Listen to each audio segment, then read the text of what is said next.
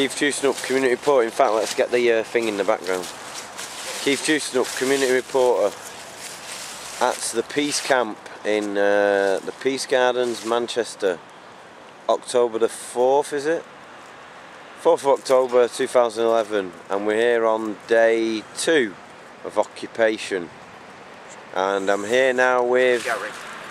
Explain who you are and what you're doing here, Gary. Basically, I used to be back down at Parliament Square. I've done Trafalgar Square in central London. So I got the message, rolling message to get my arse over from Bradford to get joining the support. So that's where you've come from? Yeah. And I'm hoping, guys, if we can get the message out down to central London to get them up, whoever we can.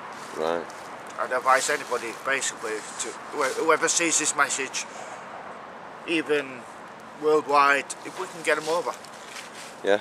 Yeah. Do you have any kind of contacts with those guys? Because obviously no, I wish I did. I mean, when Brian passed away, everything went pear-shaped. So yeah. Which is a shame. We know someone called Myrtle Mayweather or something on Facebook.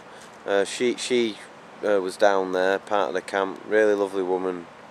I'm trying to think of a real name. Can you remember? When I went back to bed, way down, I was trying to think of Brian's helper down there.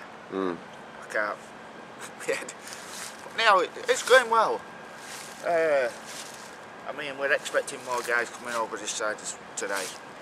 Well, yeah, we've got the possible eviction today, which it'll boost it up. I mean, we just keep at it. We've just got to keep at it. I mean, we can stay on it. We can stay permanent. Yeah. Which will be good. We've just got to keep at it. So, what's your intentions? Staying put till indefinitely. Yeah, definitely. I mean, I was going to go down to Norwich for a couple of days, but if the news is that we can stay put here, I'll stay put here.